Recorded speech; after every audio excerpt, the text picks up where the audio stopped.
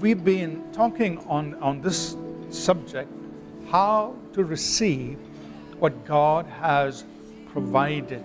Let's review the 5 steps that we outlined.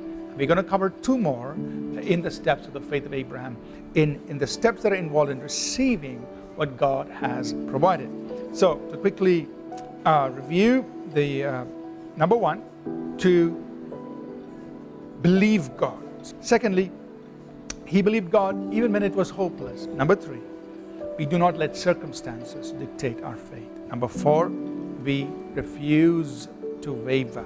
Number 5, which we spoke of last week, we become stronger in faith by giving glory to God, by praising and thanking God. Today, I want us to uncover the last two more steps in Abraham's journey of faith, and then we are going to practice these 7 steps of faith. Number 6, what do we see?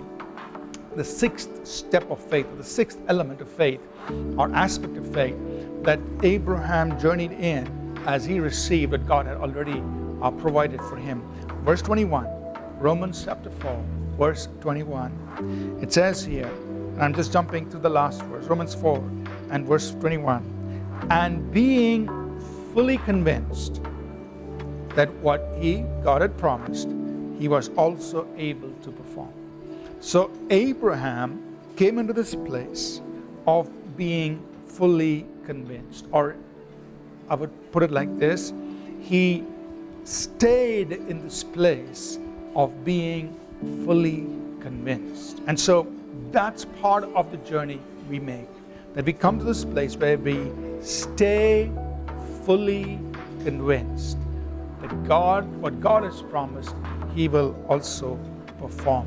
Now, in order to do that, we must stay single-minded. You and I must stay single-minded on the promise of God. God has said it. I am staying single-minded on what he has spoken to me. I'm not taking anything else. I'm not looking for anything else but the promise of God for my life.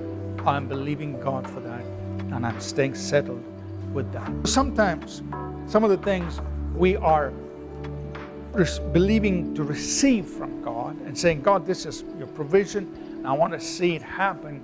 It may not happen instantly, may not happen as quickly as we want, but through faith and patience, we inherit the promise. We receive what God has already provisioned for our lives. So that's the 6th step, that you and I stand through time. Stay fully persuaded. Stay fully convinced. Don't become double-minded, because that man will not receive anything from the Lord.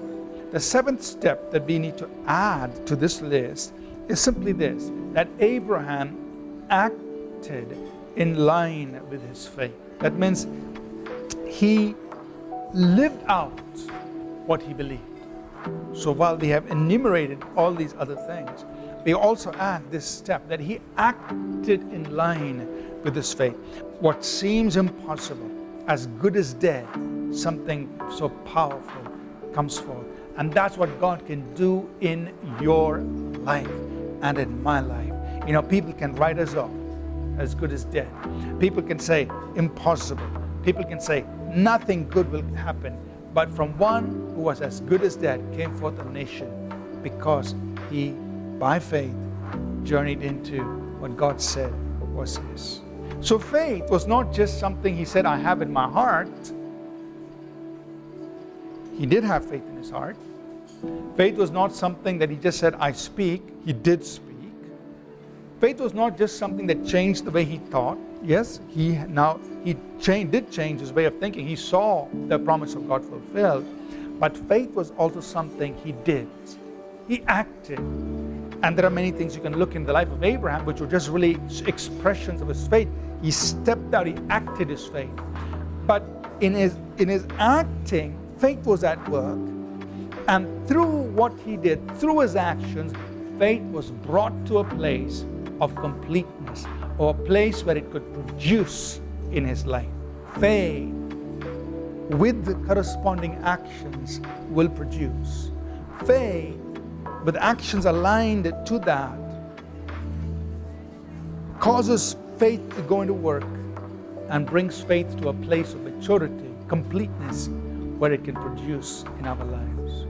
So faith is not a passive thing. Faith is an active thing.